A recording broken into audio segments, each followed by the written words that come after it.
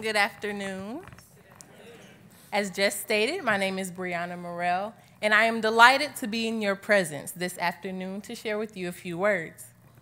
When given the theme of this year's Summer Institute, Acting on Our Beliefs, my student instinct kicked in.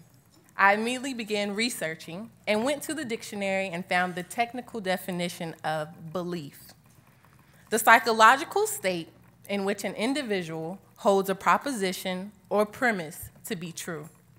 In basic terms, a belief is confidence in the truth.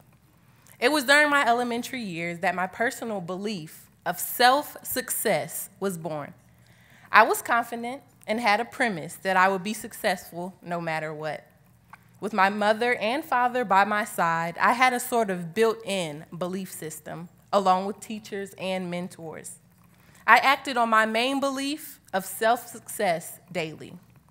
With my father in the military, my role as an Army brat began early.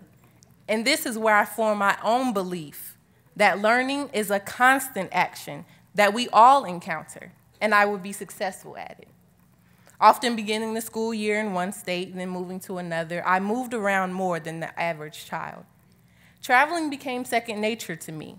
I had to adapt to new environments and people on a regular basis. But even as a young child, I believed that one thing was persistent, and that was school. No matter where I went, country to country, state to state, school was the same. You read, write, take tests, do projects, and have the occasional fun days. School was school to me. I found refuge in learning new things. When it came to school, I believed that I would achieve. I didn't worry about anything else. If there came the time when we had to relocate, I knew that I would be going to a new school, but it was basically the same learning. Though going to different schools with different curriculums, I was the one everyone could count on. I believed that this was a quality that would be very important in my future. And today, I pride myself in keeping this quality of dependability, a quality that complements my belief of self-success. Through my middle school years, school was still number one. I often took it upon myself to complete school assignments and projects before I indulged in anything else. Growing up as the only child in the household for 8 years, I believed in myself and developed a very independent attitude. I was self-motivated and always took the initiative. I had grown up this way and carried it on through life. In 8th grade, I made one of the most important decisions of my life: applying to a new school that was opening the next school year. This particular school would allow me to earn up to 60 free college credits, go to school on a college campus, and be the very first to graduate. After consulting with my life coach, my mother, I filled out the extensive application, complete with recommendations and essays. This was just another step in my journey of self-success. About a month later, I received a letter in the mail and was officially accepted to Cross Creek Early College High School on the campus of Fayetteville State University. Since the start of my journey at this new school, I knew that education would always be number one. I made no hesitations to stay on top of all my schoolwork. I had a mission to complete high school, knowing I did the best my whole way through. I will let no one or nothing get in the way of this goal. I had a belief of excellence and strived for it every day. All throughout high school, I did just that. With the help from Cross Creek Early College, teachers and staff with small class sizes, I had my own family away from home. I stayed on course, never lost sight of my goal, and completed my mission at the top of my class. On May 22nd, 2009, while giving my valedictory address, I realized that I had made it. All my years of learning and self-discipline up to this point had paid off.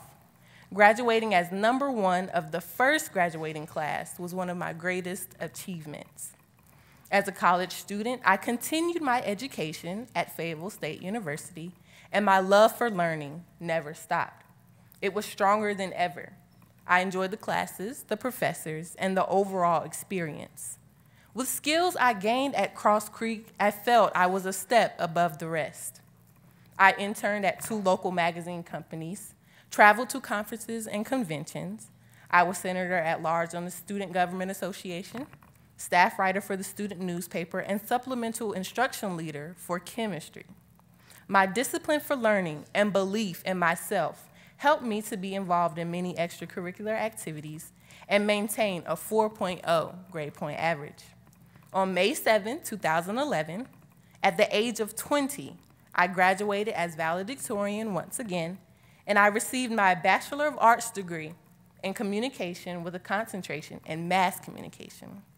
Next week, I will embark on yet another journey and enhance my belief of self-success.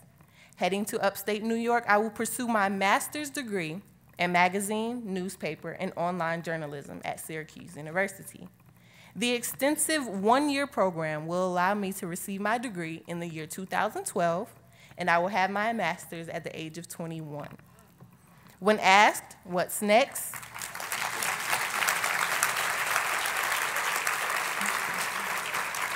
When asked, what's next, my response, without hesitation, is school. Why stop? My brain is still fresh and young. One more degree or two won't hurt. My ultimate goal is to become editor-in-chief of my own magazine. With tomorrow not promised to anyone, I pride myself in helping others and living life to the fullest. Self-success is an ongoing belief that I work towards every single day. To individuals who are hesitant or uncertain on goals in life or even your next move, I say, don't think, just act. You yourself can be the one to think about something too hard and talk yourself out of it. My mission in life is to simply live, laugh, learn, and love. 4 short words that have no meaning without action. Thank you for your time, and I wish everyone a life full of victory and success. Thank you.